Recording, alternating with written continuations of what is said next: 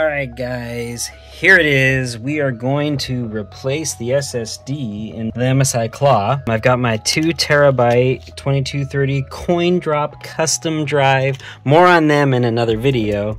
So I'm going to put my 2230 SSD in here and we are going to replace the 1TB in here. I'm going to show you guys how to do that. So let's go ahead and get started.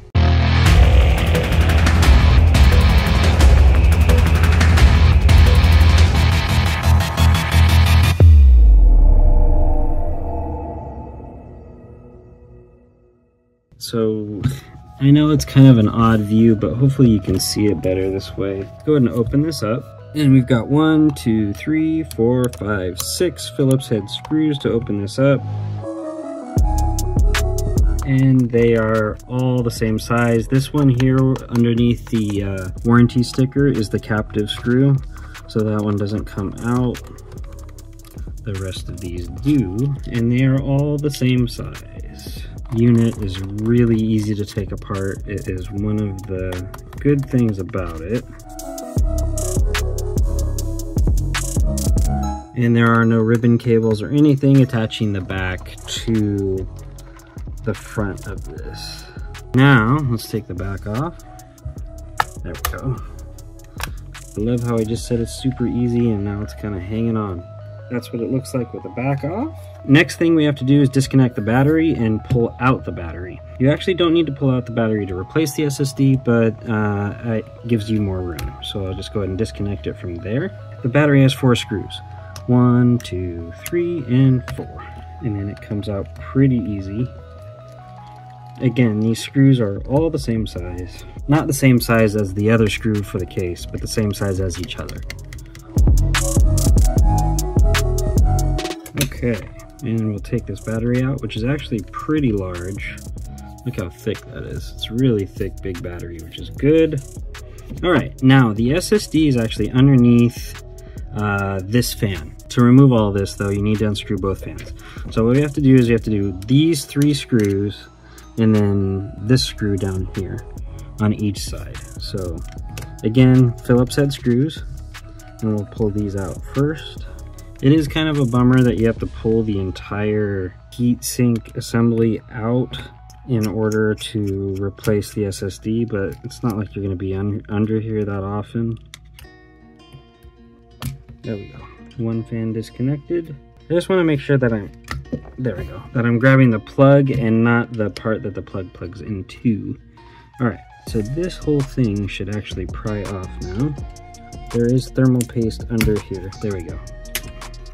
So that's what was holding on. And now this lifts out. And we have our SSD right here. Here's the 1TB SSD held in by our little Phillips head screw right there. So we will pull this out. And then we should be able to just lift and slide to get this sucker out.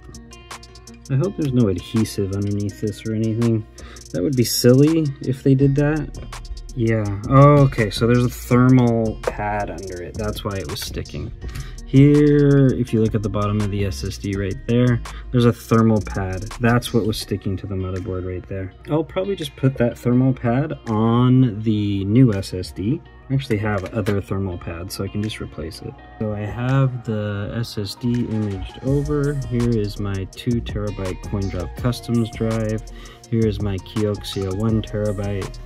I've imaged everything over. It's time to install everything. Just keep in mind that when you're going to do it, or if you're going to do it this way, or if you're going to replace your SSD, you do have to put new thermal paste on. I've got some new thermal paste. I'm just going to put a little bit here, not much, just a little dab like that. Now we can put everything back together. So I put the thermal pad here.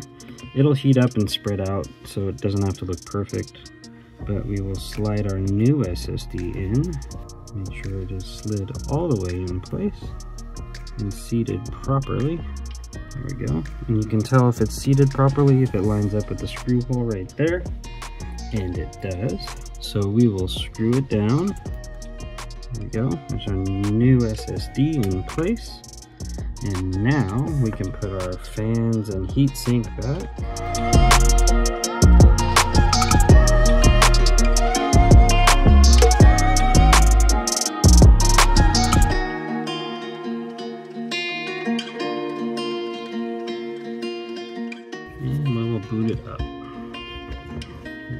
boot right into Windows. All right, there we go. Now that we are in Windows, you can see that it worked. Let's go ahead, oops, not that. Let's go ahead and check the storage. So I am going to have to extend the C volume, but I will show you guys here that I have the 2 terabyte in. Go to disk management. You can see here's the drive C, here's the extra 1 terabyte that I've got. I will have to extend this over to take up the full 2 terabytes. And then we can hopefully copy the BMA drive over here. But anyway, that's how you install and upgrade the SSD on the MSI Claw. Hope you guys enjoyed that video. Please like and subscribe. Let me know if you have any questions for how to upgrade the SSD in the MSI Claw. My next video will be a thorough review of the brand new BMA Drive 2.0 2 terabyte version. I'm really excited about that, as well as my review of the MSI Claw in general. Stay tuned for that. Like and subscribe. Go ahead and hit that notification bell. Happy gaming, guys.